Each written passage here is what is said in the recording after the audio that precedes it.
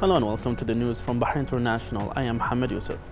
His Royal Highness the Crown Prince and Prime Minister Prince Salman bin Hamad Al Khalifa chaired the weekly cabinet meeting remotely.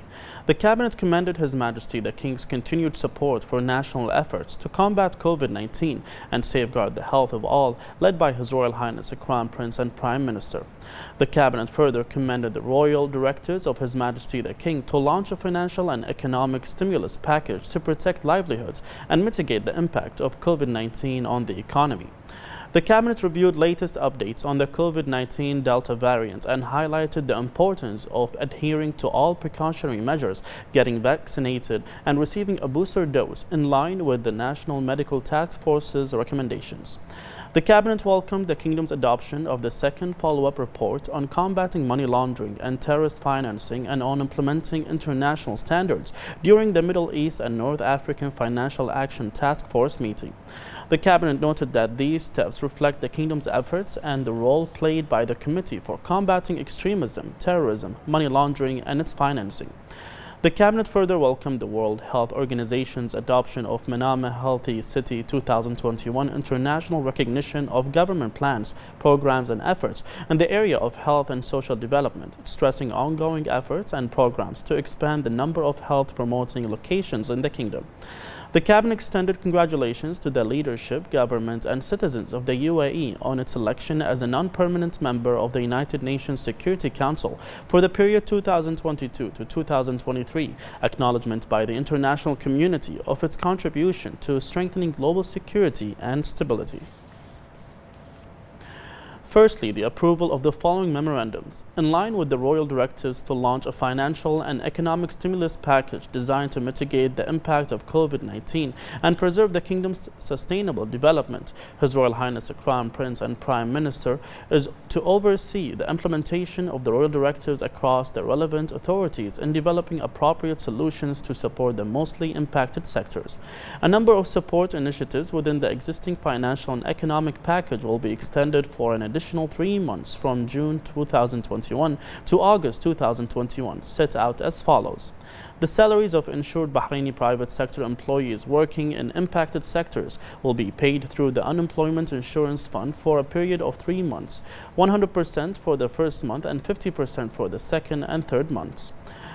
Exempting companies impacted by COVID-19 from paying municipal fees for a period of 3 months. Exempting tourist establishments and facilities for paying tourist fees for a period of 3 months. Extension of the Tamkeen Labour Fund Business Continuity Support Program for companies impacted by COVID-19 for a period of 3 months. Exempting tenants of government properties, including government-owned companies, from the payment of rent for a period of 3 months.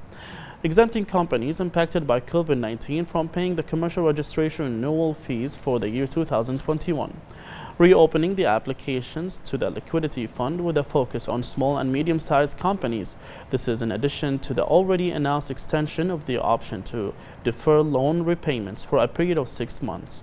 These measures are to be introduced following the review of a memorandum by the Ministerial Committee for Financial and Economic Affairs and Fiscal Balance. A memorandum by the Ministerial Committee for Development and Infrastructure Projects on the Unified Guide for the Management of Hazardous Chemicals in Bahrain, which was approved according to the unified system in GCC countries and aims to ensure proper handling of hazardous chemicals with reactive properties and standardize the procedures for the transfer between ministries and government regulatory agencies. A memorandum by the Minister of Interior regarding cooperation between the Financial Intelligence Department in Bahrain and the Afghan unit on the exchange of financial information related to money laundering, associated criminal conduct and the financing of terrorism to collect, prepare, analyze and exchange information. A memorandum by the Minister of Foreign Affairs regarding the request for approval of an MOU between the Government of Bahrain and the Government of Seychelles on the mutual recognition of COVID-19 certificates of vaccination and recovery to facilitate the movement of citizens and residents between the two countries whilst ensuring the health and safety of all. A memorandum by the Minister of Finance and National Economy regarding the signing of the GCC agreement on the cross-border payment system link the GCC countries, in line with the decisions of the Supreme Council at its 41st session to ensure the rapid, unified and safe transfer of financial payments and to enhance bilateral trade between the countries of the Council. A memorandum by the Minister of Finance and National Economy regarding the Kingdom's participation in an International Monetary Fund initiative to provide debt relief to Sudan under the Enhanced Heavily Indebted Poor Countries initiative, which aims to support Sudan's efforts to reduce its poverty, support sustainable growth and address development challenges. A memorandum by the Ministerial Committee for Legal and Legislative Affairs regarding the government's responses to 10 proposals submitted by the Council of Representatives. Secondly, the Cabinet reviewed the following topic. A memorandum by the Minister of Foreign Affairs regarding the implementation of the Cabinet's decision to establish a central register of treaties, agreements and MOUs enforced between Bahrain and other countries, as well as regional and international organizations. The representative of His Majesty the King for Humanitarian Work and Youth Affairs, His Highness Sheikh Nasser bin Hamad Al Khalifa, affirmed that the Bahraini equestrian sport is one of the prominent factors in promoting the Kingdom in international events through continuing to make achievements that reflect the support and follow-up of His Majesty King Hamad bin Isa Al Khalifa, noting that this support is the solid basis for making achievements for the Kingdom. His Highness expressed pleasure with His Highness's horse, Line of Departure, winning first place in the British Stallion Stud EBF stake race at Salisbury Race Course in London for a distance of 1,200 meters on grass. His Highness stated that Bahrain's prominent presence in major races affirms the successful march of the Bahraini equestrian sport in international events, adding that the race is the first appearance of the full Line of Departure in the current season, and its victory will be a motive for more successes in races. His Highness hailed the outstanding efforts made by jockey David Egan and coach Roger Werner, wishing the Bahraini participants continuous success. A 3-time winner as a 2-year-old and now a winner at 3 in the Cathedral Stakes. Cardem second, tight third maybe King. The Speaker of the Representatives Council, Fawziya Zainal, expressed thanks and appreciation to His Majesty King Hamad bin Isa Al Khalifa for his royal directives to extend a number of initiatives launched within the economic stimulus package, which affirms His Majesty's keenness and care for the people of Bahrain. She praised the efforts of the government led by His Royal Highness the Crown Prince and Prime Minister Prince Salman bin Hamad Al Khalifa and praised the Cabinet's decision regarding the extension of 3 more months.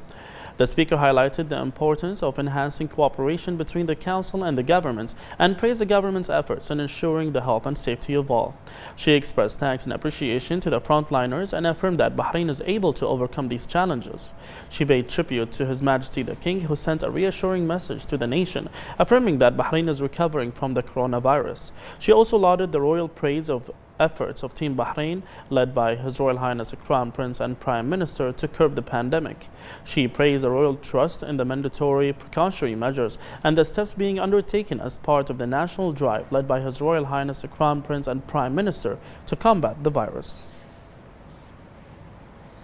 The Shura Council Chairman Ali Saleh expressed thanks and appreciation to His Majesty King Hamad bin Isa Al Khalifa for his royal directives to extend a number of initiatives launched within the economic stimulus package, which affirms His Majesty's keenness and care for the people of Bahrain.